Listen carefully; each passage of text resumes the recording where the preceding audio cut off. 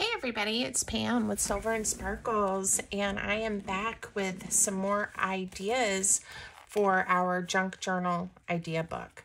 So mine, as you can see, is getting to the point where it's not closing. It probably wasn't the best choice with such a skinny spine, but here we go. I'm going to keep going with it because I still have some pages I can fill up. So today I'm going to show you some ideas of how to use circles in your junk journal. And you can use any papers you have. I'm going to set my book aside for now. Any papers you have, but I'm going to be using today some fun digitals. The kit's called Autumn Bakehouse, and it is by Paperomia, and I will put a link to the kit if you're interested in the description of the video. Okay, so, but again, use whatever papers you have on hand. One thing I love to do is craft with circles, and I also use a lot of belly bands, and so I put this together to kind of show you how we could make a really interesting, it looks like a collage, but it can also be, you know, a tuck spot on a journal page. Now I did this one by making kind of a journaling card, so you could write here, and then this entire panel will get glued to the page, but you can also just make the strips. So I'm going to show you how to do that and then decide. And then this is just a really simple way to use some circles if you've got some images that you want to highlight. I think it's fun. This whole piece could just be tucked in a pocket, and then it's like a little interactive with the brad on it. I mean, there's nothing easier, right? But another thing you could do is get it turned the way you like it and attach it to a page, and it could be a tuck spot. So that's an idea. And then I'm also just going to show you some really easy corner pockets you can make with circles. And in fact, let's do that idea first. We'll open up our idea book. And then we're going to make one of those fun belly bands. And I'm also going to attach some sequins and beads and show you how to do that as well on paper. It's the same as if you were attaching them on fabric, but I got those in my big box that I purchased from that lady on Facebook Marketplace. And I was like, I've got to come up with some ideas. And I just really liked, I liked the little sequins and beads, and there's some different ways you can sew them on. So we'll do that together. Okay, so if you want to use some circles to make a pocket on your journal, I'm going to try to find a piece of paper that I want to use. I'm going to chop mine into 1 3/4 inch circles. And so I'm just picking out one of the pages. Now this one I printed at like 60%. And because I knew I was going to kind of chop it up or punch it out in circles. Chop it, punch it. I don't know what I'm doing this morning. And I thought it would be cute to have the pumpkins and everything just a little bit smaller than that full size, right? Let's see if we can get that teapot. I want to get over to the teapot. So, and you can make this, you know, with different size circles. But again, I just decided to go with a 1 3/4 punch. Now, you can ink these, you can do whatever, but if you just take your,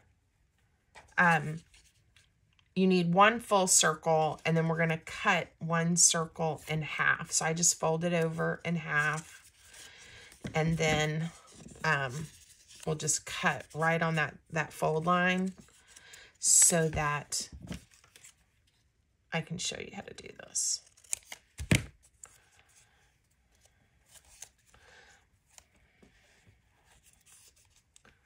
La, la, la. And this is where I should have planned out what I was doing a little more in advance. This is how you do it. Goodness, Pam. The straight corners the straight edges go along the edges of the paper. So I'm going to use my PVA glue and just glue down on one side like that.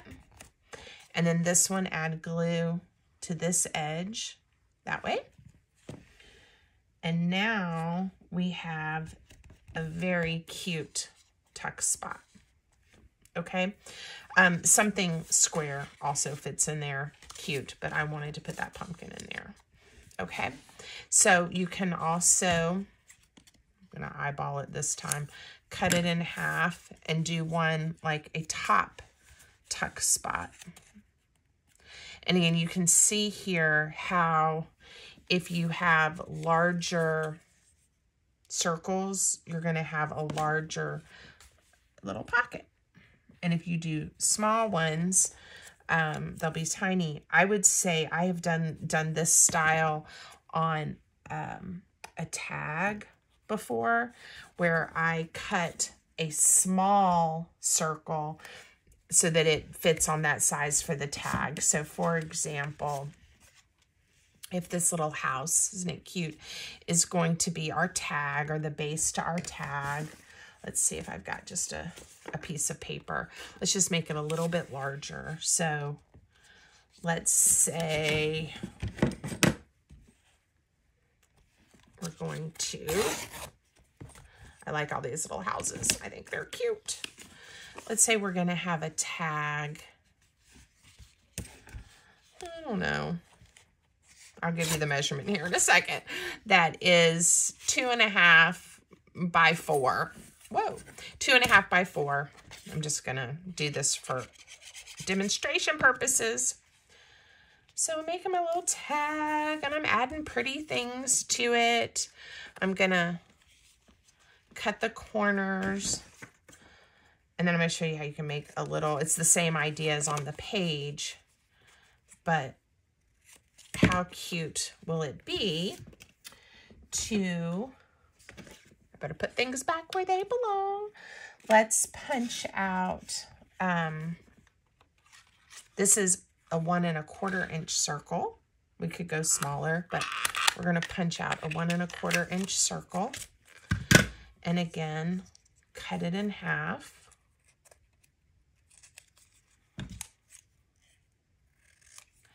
And we can just add a sweet little corner pocket right to the tag. And then the tag now also can act as a little tuck spot. Here's one where I glued a cute little sequin to it. Look at that. And then, of course, you ink it, add some ribbon, add a little word or something, and you have just a really cute, sweet little tag. So I'm going to tuck that one in there to remind us of that idea. So this is using circles, and then I'm going to later attach the belly band. And again, belly bands, depending on how tall your page is, you know, you may want one taller or to go for the whole page. But when you... I don't want to cover that up. When I made it this size, I was also thinking, you know, it could just be attached to a page. We now have this lovely tuck spot and some room to write. So, different ideas. I am going to stick this in here to hold our place in my book.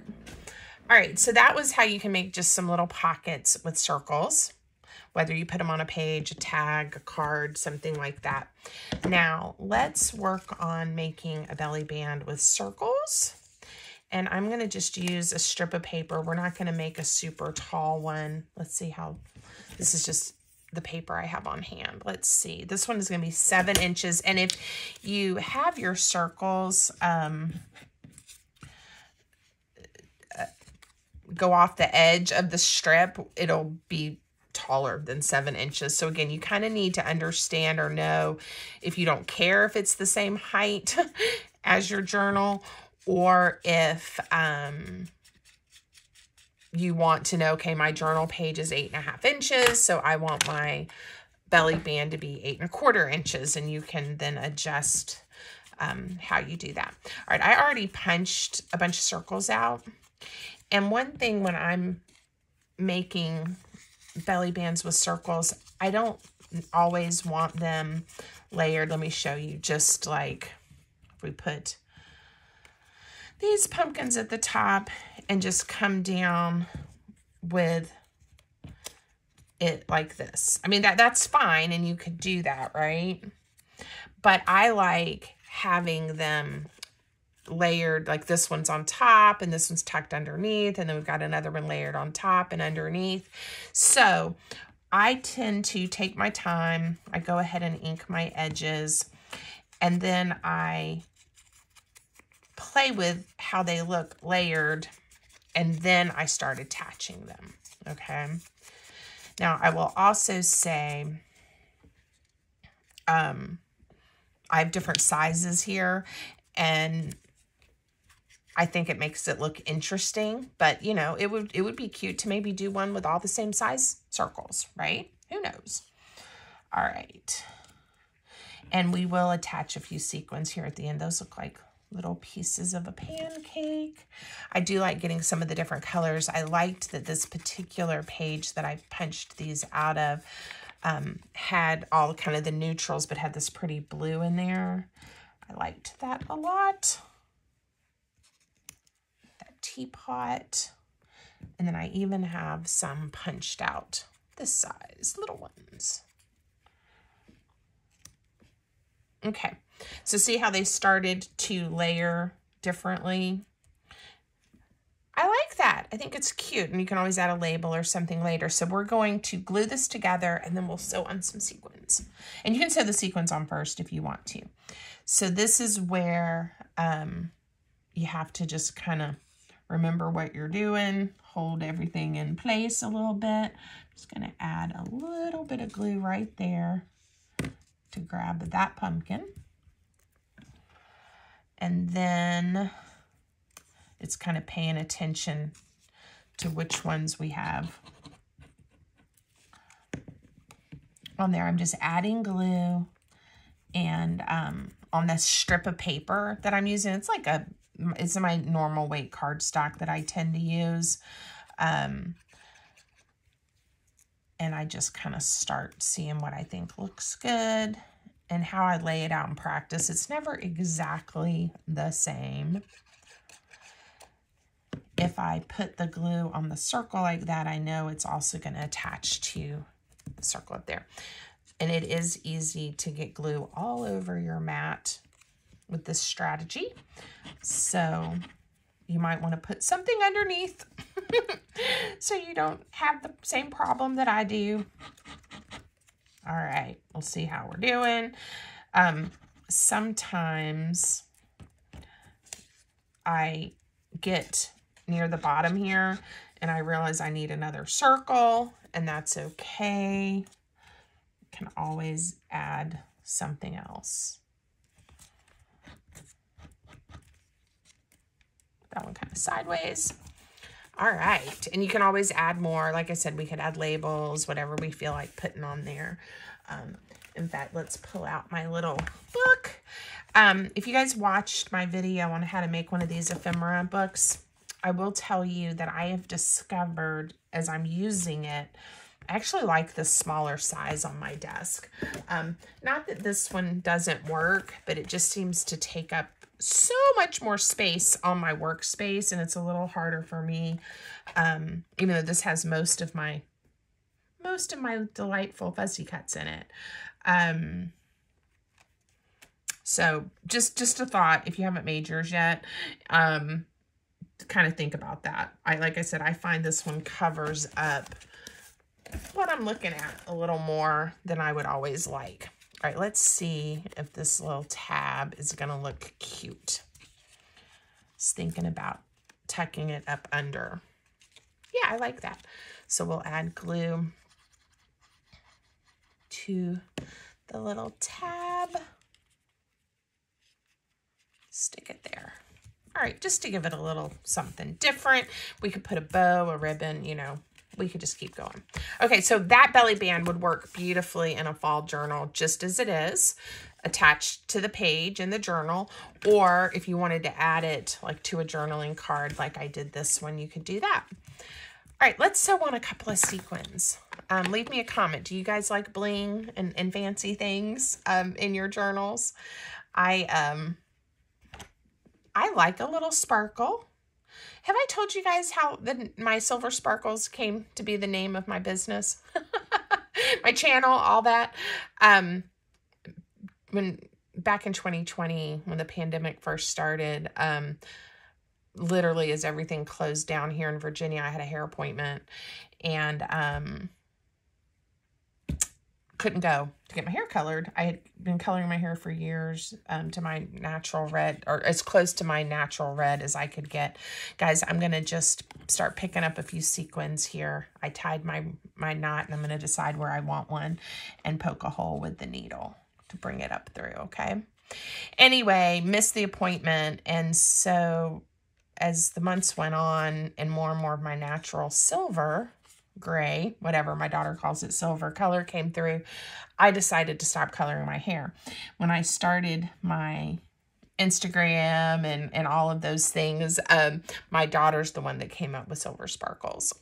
It's our little motto: if it doesn't sparkle, who needs it? And we basically say my hair sparkles. So there you go. All right.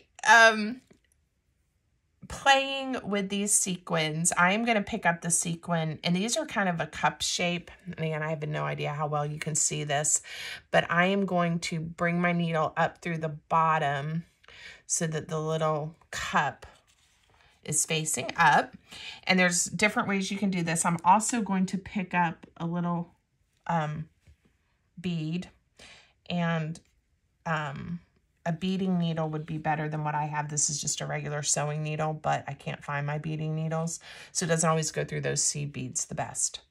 Okay, so I've come up through the sequin and the seed bead, and now I'm going to go right back through the whole of the sequin. And I kind of went over just a little, so it wasn't exactly through the hole in my paper, just because this isn't fabric, just to try to give it a little more stability. And that grabs the seed bead, and it looks cute. And then I am going to tie it off. Now, part of the reason I thought about mounting this onto a card was I just thought it would give it a little more stability, but I was also thinking about having an extra little pocket too. I meant to mention that. So, all right, so I'm just tying it off. And I may come back at the end. I sewed these beads on before I attached it, so a lot of these little threads are underneath. I'm thinking about, I'm going to come through with a piece of washi tape and make this smooth so that whatever we slide or pass through there will not get caught on all my little knots and threads and stuff. I hope that made sense what I'm talking about. When you, when I attach this to my journal page and then I go to stick my cards through, I want it to be as smooth as possible so they don't go and not slide through. That is my sound effect for you today. All right, let me get my needle rethread in a knot so that I can show you another idea with a sequin. And I liked these gold ones. I did do a couple of blues. But then I also found that I had these orange ones. I haven't done an orange one yet. So let's get an orange out. And depending on which way you turn the orange ones, it's either a darker orange or a little bit lighter orange, it looks like. Or no, they're just two different color sequins. There you go. All right, so if you don't want to do a bead on there, we can just sew a sequin on. So let's pick, how about an orange one for right here? I'm going to poke the hole where I want the sequin to be and bring my needle up. And then I'm going to grab the orange one. This one I'm going to put on upside down just for fun.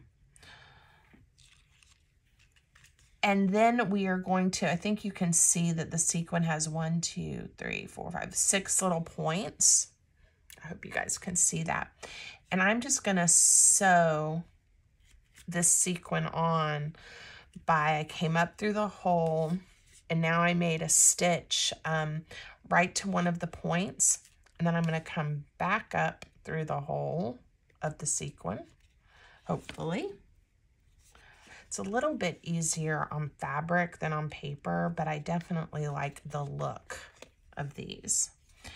All right, back through the hole, and now I'm going to go to the little point or line of the sequin that's kind of across from it, and we're just going to do this for all of the sides. So back through the hole,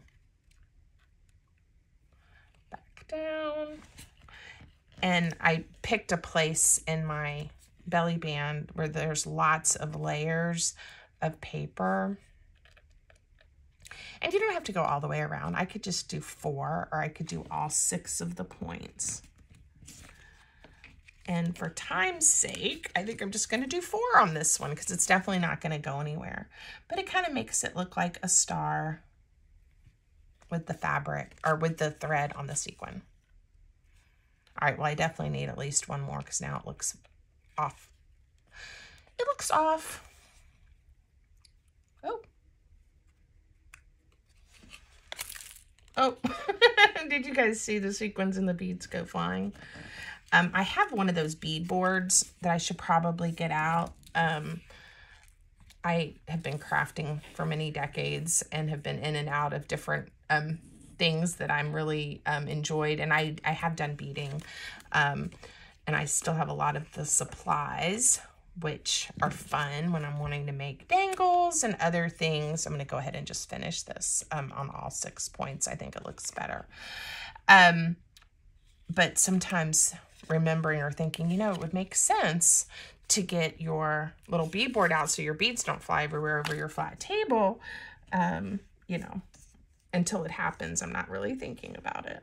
All right, and then I'm just going to knot it here, hopefully. It became unthreaded, but we're not going to worry about it. We're just going to tie a little knot off, and I'm going to tape with some washi tape at the end anyway, so these won't go anywhere. All right, leave that a little long. So look at that, how cute. Oh no, the sequin fell off. I think I cut it too short when I cut the knot. So let's not do that, right? Because that one was so cute. I won't sew it back on right now, but that is disappointing. All right, so those were my ideas to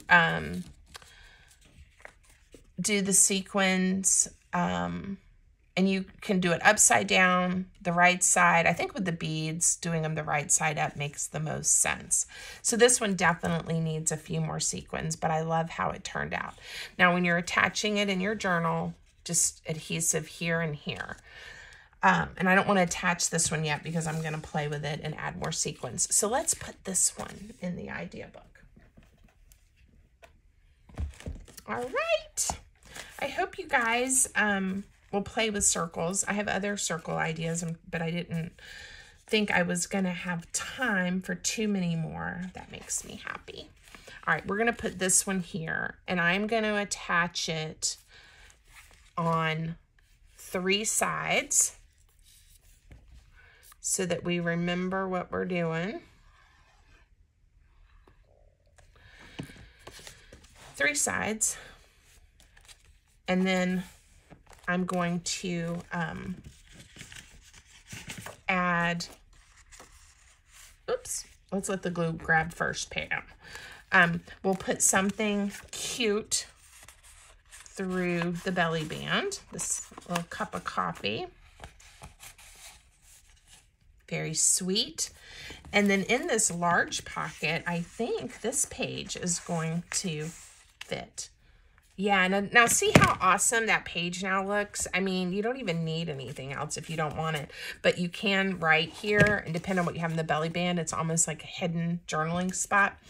And then these guys, again, we could attach them and make them a tuck spot or a pocket. We could add more and make it almost like a flower.